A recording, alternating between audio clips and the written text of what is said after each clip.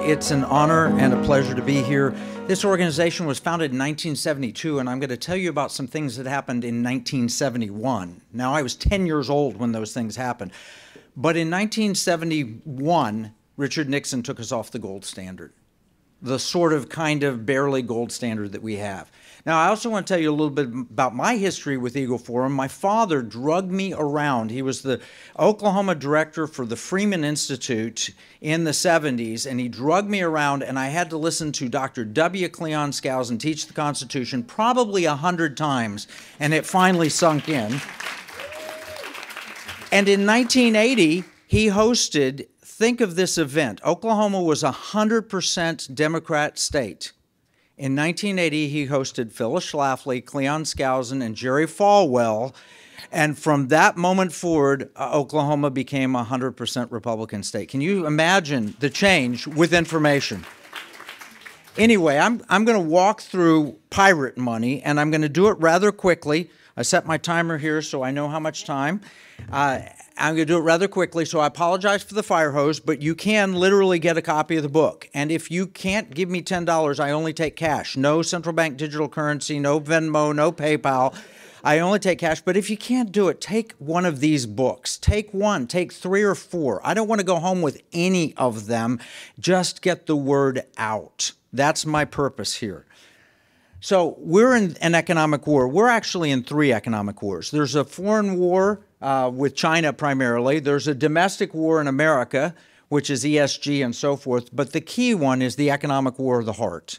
And when I say that, it's because we in America have made money our purpose and our goal. And when you do that, you lose the economic war of the heart, because Jesus said, where your treasure is, there your heart will be also. Our money should not be our treasure, but we've made it our treasure. And if we want to win any of these battles, immigration or any, they all have a monetary component. And if we want to win them, we have to realize that money is designed to protect us. It is not our job to protect money. I'm in the investment management industry, and I have been for 40 years. And everybody comes up and tells me, hey, Kevin, how do I protect my money? What a foolish question. That's as foolish as someone coming up to me. I live in Texas. We're a gun state. We love our guns. Somebody comes up and says, how do I protect my gun? No, the gun's supposed to protect you. And the money should protect you and the liberty you have and the security you have and the values you have. When people start to worry about protecting your money, you know who they are? They are the third servant who got the 1 talent, and they said, I'm going to bury it to protect it. The one cast out. Jesus said in Luke 16:11, he said, if you're not faithful with your unrighteous mammon, you will never be trusted with true riches. We've got to get the money part right. It is not the goal. It is not what we protect. It is what we must use to protect our nation, our families, and our future. So anyway, I'm going to tell you not about that. That's my next book, The Economic War of the Heart, and I'll tell you about how King Josiah discovered this lesson, because it's really important, but I don't have time for that today. What I'm going to tell you about is the foreign war, the domestic war, and then what you can do about it, what our founders gave you that you could do about it. There's a foreign stated goal to displace the United States dollar. Vladimir Putin started it in 2008, publicly saying we've got to remove the dollar as the reserve currency of the world. I was noticing this. I was hired by the Pentagon to research it. I found out that the 2008 stock market crash was a part of his plan to tear down the economy of the country so that we would elect Barack Obama. I wrote that in my first book, Secret Weapon, and it happened. It was financial terrorism. But you know, at that time, our total reported federal debt was only $10 trillion. Only. At the time, I thought that was astronomical. Now I look back on the good old days of just $10 trillion in debt. You know, the Chinese had 17% of that debt, $1.7 trillion. And I said, hey, we're in an economic war with China. And they looked at me in the Pentagon and they said, you're crazy. They're our banker. They would never want to see us hurt. They'd never do anything to harm America. But you know what? In 2008, they did not join in with Putin to attack the dollar. They chose not to because they had that much of our debt. But in 2013, when Xi Jinping, the last time, by the way, did you know our government is shut down now? We're shut down. It was just announced, so breathe a sigh of relief. In 2013, when we shut down the government, I remember Ted Cruz, my senator, got up and read Green Eggs and Ham on the Senate floor. But you know what? And then we only had $16.7 trillion in debt, but Xi Jinping came to power and he said, we must de-Americanize the world. We're going to de-dollarize the world. Their real goal is to bankrupt us. That's their purpose. And you know what? We're making it easy for them. I put this chart together because I had to have my slides turned in by September 15th, and it shows only $32.9 trillion in debt. Oh, that's ancient history. It's $33.1 trillion now, just in a few weeks. Not only that, did you know that that $31.8 trillion figure down there was April? I put it in the book, Pirate Money. April, we owed $31.8 trillion. Now we owe $33.1, $1.3 trillion in debt since April. 5 months. We're making it easy for them. Now, what's happening? Did you know mortgage rates are over 7%? U.S. government bonds are paying 5%. So what happens if you apply an increased interest rate with a massive increase in debt? You have much higher interest payments. A few years ago, when Trump left office, we had $378 billion was what we paid that year for interest. Very soon, we will be paying 5% of $33 trillion, which is $1.65 trillion. Do you know the entire total income tax receipts of every person in America, not FICA, not Social Security, but income tax receipts, it's about $2.4 trillion. And 2/3 of that will go out in interest only. Everyone in this room I saw some children here earlier that didn't count, but everyone in this room I see probably lived through a period when we had 10% federal interest rates. At 10% federal interest rates, that's $3.3 trillion. We will have $50 trillion of debt before this decade is out. That is unfortunately the fact, and that's why we're making it easy for them to destroy the dollar. So, President Biden's solution is Biden Bucks, Executive Order 14067. He put out and says, this is the responsible development of digital assets. And everyone that mined Bitcoin and everyone that owned cryptocurrencies cheered. They finally recognized us. But when you read the order, you'll realize that he intends to bring a central bank digital currency we've nicknamed Biden Bucks, and he intends to use it to control every aspect of your life. It's all about control. And in fact, when you read the order, it talks about diversity, equity, and inclusion and the importance of ESG, environment, social, and governance. That's what it's about. It's about eliminating fossil fuels. It's about mandating electric vehicles. It's about controlling you. And if you say the wrong thing, maybe you say what Riley Gaines said and said that a man is not a woman, they can take your money away from you for hate speech. Think I'm crazy? Well, PayPal said that's exactly what they're going to do, and they're not even a government.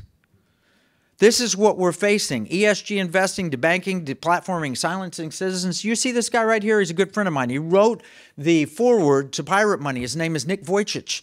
He's the most sympathetic individual on the planet. He goes around to high schools and tells kids, hey, you have a reason to live.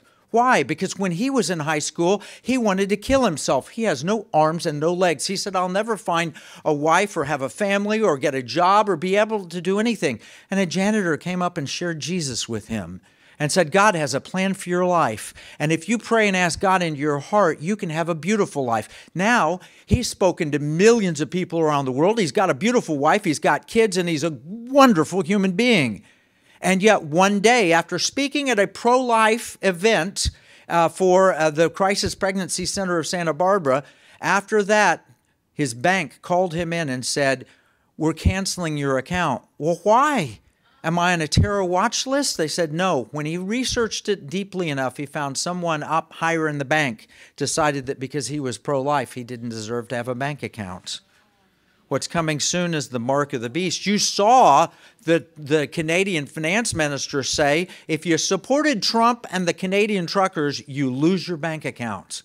This is not conspiracy theory. They're putting it flat out in your face.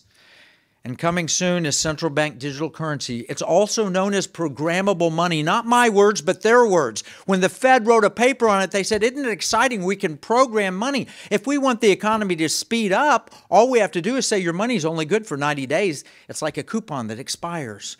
If we want to slow things down, they say your money's not good until 30 days from now. If they want to control behavior, and I kid you not, at the G20, a woman goes on television who's attending G20 and she says, I'm so excited about this because I can imagine when I have this currency and I go into the coffee shop to buy a cup of coffee in the afternoon, they can tell me, I'm sorry, ma'am, you've already had 2 cups of coffee today. That's more than you need. Your money won't pay for that. You'll have to have decaf. Can you believe that?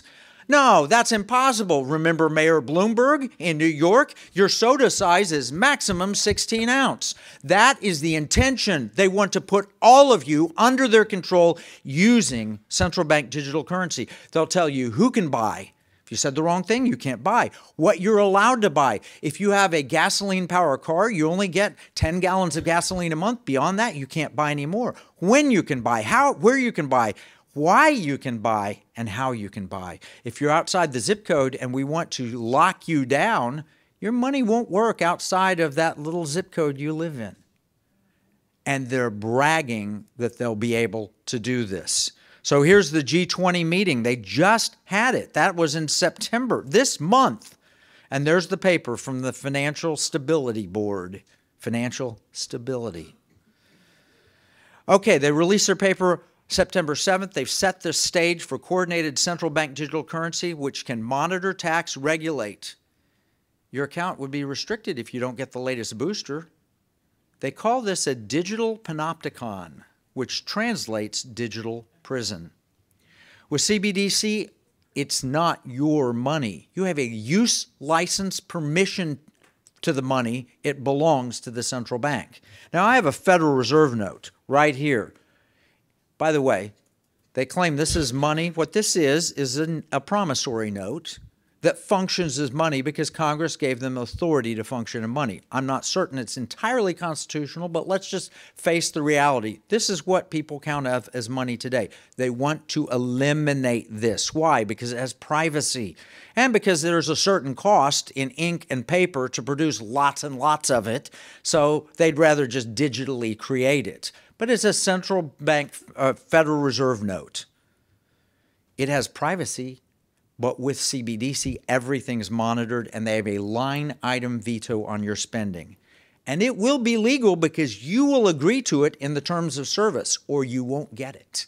And if this goes away, you have no options. I'm going to show you an option. Now, why do we call this an economic war? Because the Great Reset is being brought to you by the World Economic Forum. It's always all about the money, and that's the sin of America because we follow along being led by the nose because we have to have our money. We have to protect our money. So our solution, and by the way, economic war room, that's where we came up with the idea of the border. You all cheered for that. Every week we have a solution for a problem. Here's a problem, the bad, here's the good, the solution, and here's the beautiful. We try to take people to Jesus. If you haven't watched Economic War Room, you can watch it for free if you're not a Blaze subscriber, economicwarroom.com. I want to ask you to help me spread the word to promote awareness about the problems that we're facing, whether it's ESG or whatever. And so you need to watch the show to get that. And here's the biggest and best solution I think we've come up with is pirate money, the founder's hidden plan for economic justice and defeating the Great Reset. You know, John Paul Jones, this was in, do you ever read Bill Federer, American Minute? Mm-hmm. Last week, Bill Federer's American Minute had a picture. He had this after me. I put this in my slide deck before it came out because I can document that. But he had that picture of John Paul Jones. It's a British caricature of him. And to this day, the Royal Navy declares him an American pirate. Did you know the pirates helped us win the Revolutionary War? Did you know the pirates helped us win the War of 1812? And it was pirate money that our founders said was real money. Now, why do I say pirate money? People said, why do I say that? I will get to it. I will explain because it will make sense to you. But before I get there, let me ask, what is money? Money is 3 things. It's a unit of account, a medium of exchange, and a store of value. It has to be all 3 to actually be money. This is not a very good store of value, by the way. The biblical view is money is gold and silver and sometimes copper. And the founders' view was that money was gold doubloons and silver pieces of 8. What do you think of when I say those? Pirate money, exactly. So the future of money, what is that? Is it Bitcoin? Is it central bank digital currencies? Is it an IMF basket or a BRICS replacement? Is it a digital yuan? I hope none of the above, although I could live with Bitcoin, none of the others. Let me give you a brief history of money. First, the colonial days. I have here, and I'll take this to my book table, this is a 1776, printed in Philadelphia, Continental note, $4. It's payable to the bearer in 4 Spanish milled dollars or the value thereof in gold or silver. Spanish milled dollars, a.k.a. pieces of 8. Why do they call them pieces of 8? Because you could cut them in 8 pie-shaped wedges, and each one was a bit. 2 bits made a quarter. 4 quarters made $1.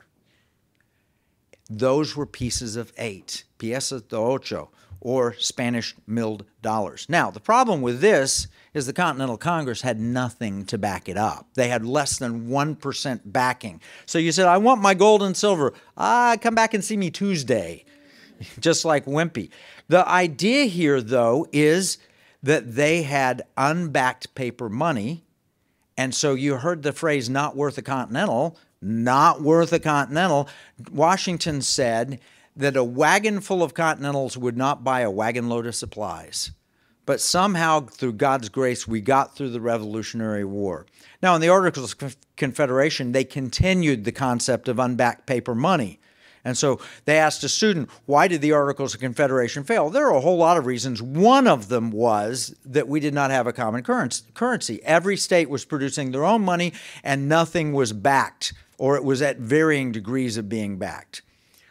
So constitutional money, it's $1. The term dollar comes from the Spanish milled dollar. It's not a British term. It's not an American term. It's a Spanish term. It means a piece of 8. In other words, pirate money. And the Constitution is very specific. It says only gold and silver coin, Article 1, Section 10. But it's key. It says no bills of credit, which means like this is a bill of credit, meaning I'm going to take this into the Federal Reserve and get something for it. You know what? You can take this in right now. You can. It is backed by something. You can take it into the Federal Reserve, and they will give you 2 10s for it, or 4 5s, or 21s, or a bunch of change. You know, our founders, when they wrote the Constitution, they hated paper money. I've got all the quotes in Pirate Money, the book. Jefferson said, paper is poverty. Okay, in the 19th century, states said, it's kind of hard carrying around, and I've got here 1/8 of a gold doubloon and a full piece of 8. This is called a half a scudo in gold. It's kind of hard to lug around that, so we need a better solution. And so in Kentucky and other states, they created essentially warehouse receipts. This is a Bank of Kentucky note from 1837, 12.5-cent warehouse receipt, meaning one of those 8 pieces. And you could take this in to Kentucky, and they would give you one of the 8 pieces.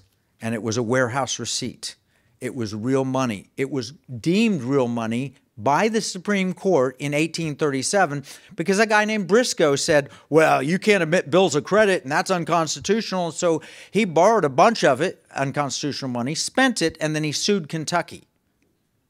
And he said, that's unconstitutional money, thinking it would be declared worthless and he wouldn't have anything to pay back. But the Supreme Court ruled, no, it is valuable and it is backed by gold or silver, and therefore it is legal tender. And the state can emit that. Now, we had legal tender backed by something up until the Civil War, when the Union started issuing greenbacks and the Confederates issued Confederate money, neither of which were backed by anything.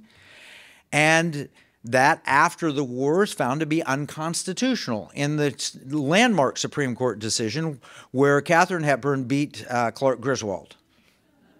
No, it is literally called Hepburn versus Griswold. I don't get laughs with young people. They don't know who Clark Griswold was, and they don't know who Katharine Hepburn was. If Riley were here, she would look dumbfounded and say, I'm not eating till 6. But the rest of us can eat at 4:45. The Supreme Court ruled it entirely unconstitutional to issue unbacked paper money. And Ulysses S. Grant, the Republican, the good war hero Republican that he was, decided to pack the court, and in 1871, Knox versus Lee overturned that decision to much of our detriment. And so now the government is allowed to issue unbacked paper money. But they turned away from it, and they decided to back money with gold, which they did. And a guy named L. Frank Baum wrote a book called The Wonderful Wizard of Ounce. I know, you think it's Oz, don't you? But it's O-Z, it's ounce. And it actually was a populist fairy tale, an allegory about money. And you think about it, what was the name of the city? The Emerald City, meaning greenbacks. And in the Emerald City, when you went behind the curtain, what was there in power to show for it? Nothing. And how do you get out of the problem that you have, Dorothy? You walk down the yellow brick road with your silver slippers. MGM changed them to ruby. That was an actual economic allegory, and the Wicked Witch was the Northeastern bankers, the Tin Man is factory workers, the Scarecrow is farmers, the Cowardly Lion was William Jennings Bryan. Let me at him. Don't crucify me on a cross of gold. The Munchkins were citizens, and Toto represented the teetotalers, because that's what teetotalers were called, Totos. Now, in the 20th century, we unfortunately got away from that. We created Federal Reserve notes starting in 1913. By the way, the Federal Reserve was established on Jekyll Island, you probably know this, at the home of John D. Rockefeller in his drawing room that was at the pinnacle of Indian Mount, and Indian Mount was a mount on which the 8-foot-tall natives sacrificed babies. That is the birthplace of the Federal Reserve. 1933, we eliminated any gold backing for individuals. You couldn't take your Federal Reserve in and get the gold that you used to be able to get because FDR confiscated the gold. But we had silver certificates, which Nixon ended in 1971 when he ended any semblance of a gold or silver standard. It was a temporary order from 1971 to the present. A Hershey bar that costs a dime now costs $2. A comic book that costs 15 cents costs $3.50 today. A Slurpee that costs 20 cents now runs $1. And then cheeseburger, fries, and a chocolate shake. All of those. Now, why did I put this? Because in 1971, that's all money was mattered to me. I could buy those things with it. I was 10 years old. I cut my parents' lawn for $1.60, and I could spend $1.45 and save 15 cents. That is what, that costs right now about $14 for that same basket. This is what we've done since we've left the gold standard. And now we have PayPal, Venmo, Tap to Pay, Bitcoin, all of that, cashless future. Paper money fails. It fails miserably. $100 trillion from the Reserve Bank of Zimbabwe. CBDC doesn't have privacy. Bitcoin's not very stable. Gold and silver are a terrible unit of account. It's really hard to take that gold coin right there and shave off just enough to buy coffee downstairs. They don't want gold flecks, and I don't want to shave it off, and I don't know how to measure it. So what does work? Pirate money. It's constitutional, it's biblical, it's desirable, and it's an excellent store of value. In the year 1923, you could buy a good man's suit for 1 ounce of gold. I can buy this suit, this shirt, this tie, and shoes, everything to make a nice wardrobe with $2,000. Gold has held its value, but so is silver. Did you know that 100 years ago you could buy 5 gallons of gasoline for 10 dimes? And today you can do the same thing if the 10 dimes are silver dimes created before 1964 just from the silver content. Silver content in 10 dimes is about $25. That'll buy you 5 gallons of gasoline in every state but California. Now, we also need economic justice. Gold and silver hold their value, but they're not easy to use. It's not accessible. Rich people can own them. How to buy gold was the #1 Google search term in April. So how do you buy gold? Here's the quote from that. Bitcoin shares common qualities with gold. Both are mine, neither is wallet friendly, and they're virtually useless for buying gas, groceries, or a movie ticket.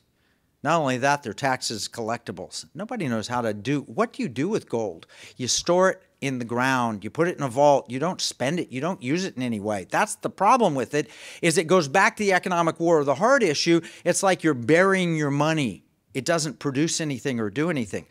All right, here are the key issues. It has to be biblical, constitutional, practical, desirable, necessary, and achievable. And pirate money can do that because Article 1, Section 10 of the Constitution says no state make anything but gold and silver coin a tender in payment of debts. A later Supreme Court decision, that was approved in the Briscoe versus Bank of Kentucky I told you about. You can make certificates, and then you add to that Bronson versus Rhodes, 1868, and they said, did you know that bullion or coin is identical in the eyes of the United States government? And therefore, here's what we're going to do. We're going to take the Texas Bullion Depository or any depository in your state that you can establish, and we're going to let people deposit gold and silver there, and then we're going to give them an electronic means to transact in that if they want, or you can show up and get your gold and silver out, or you can write checks on it. But we'll start transacting in ounces rather than dollars. And if we do that, we can have pirate money that the federal government has no interest in. They cannot tax, and according to Supreme Court decisions, they cannot stop a state from issuing it. All of this is explained in detail in this book, Pirate Money. It is how we beat the Great Reset, because the Great Reset depends on you adopting central bank digital currency to give them the money they need to enforce it on you. Gold and silver are taxed as commodities. Even if a state declares them legal tender, like Utah did, and I was there. I'm in the picture with Ken, or I'm not in the picture, but Ken Ivory's in a picture with a Utah coin actor. I don't know if you were there at the time. Are you in that picture? The governor is signing into law, but you know what? The IRS says that's not functional money, and therefore it's not legal tender, and therefore if you buy it and the value of silver goes up, you owe a tax if you ever spend it. But transactional gold and silver, it's all proven in the book. If it's transactional and functions as money, it is not taxable under the IRS code, the Constitution, Supreme Court rulings, completely exempt. This is the monetary solution. And if we don't do it, we're going to end up with the mark of the beast, which is we won't be able to buy or sell without using their currency. So where are we? Well, right now, Texas is Governor Abbott's being approached with this to put it on special session. I have 13 states. It's actually now 15 states, but I'm going to say 13 because it sounds like the colony's super cool. But 15 states have said, I want to do this. Ken Ivory, your colleague and my friend, was just at a conference at Liberty Hawk Ranch, my property in Texas, actually God's property, lets us steward, and we had representatives from states. I bet every state here had a representative there or somebody watching online, and we have 15 states say we're going to put this in to where you can transact in gold and silver and go around the Federal Reserve System. So I've got books out there. You can read it. I'm going to, for sake of time, I'm going to pass through it, but get a book. I've had a lot of people, if you say, I don't have $10 cash, come get a book. We've had people pay those books forward. I will give you books. I'll give you 3 or 4 of the Pirate Money books. I can't give according to plan because I have an agreement to pay somebody to help me research a piece of it, but I'll give you copies of according to plan because it was paid forward. Last week, we had a Texas member of the House of Representatives wrote us a $2,500 check and says, give away 250 books to people that can make a difference. We've had a lot of pay it forward, just like Sound of Freedom. Help me with this. Get this message out. Patriot Mobile gave us $5,000 to get books out. So I'm going to Florida. I'm going to walk in with 500 books in Florida and speak to the legislature. With your help, we can take back money from the federal government and bring it back to the states and make it sound money. So I'm going to paraphrase Colonel Crockett. CBDC may go to hell. My gold and silver is going to Texas or Utah or Virginia or Alabama. Bring it on. Let's take back our money. Can I take one more minute? Yeah, and then we want to do questions. Okay, I'm going to take one more minute because people say that sounds impossible. When I started, nobody had ever thought of this or done this anywhere. And I started saying it. He said, you can't do it. Impossible. Have you seen the movie Darkest Hour? Have you seen the movie Dunkirk? Let me tell you the rest of the story. Paul Harvey were here, he'd tell you the rest of the story. That leaves out King George VI's role in it. King George VI, the father of Queen Elizabeth, the grandfather of King Charles, the brother of King Edward, King George VI said, we're about to lose our country. The entire British Expeditionary Force, 350,000 men, are trapped in a French beach town. Churchill had a plan, but it would not have worked without what King George VI did. He said, we're going to call on the entire empire, every English-speaking part of the world, any freedom-loving part of the world, we're going to beg God to save our empire.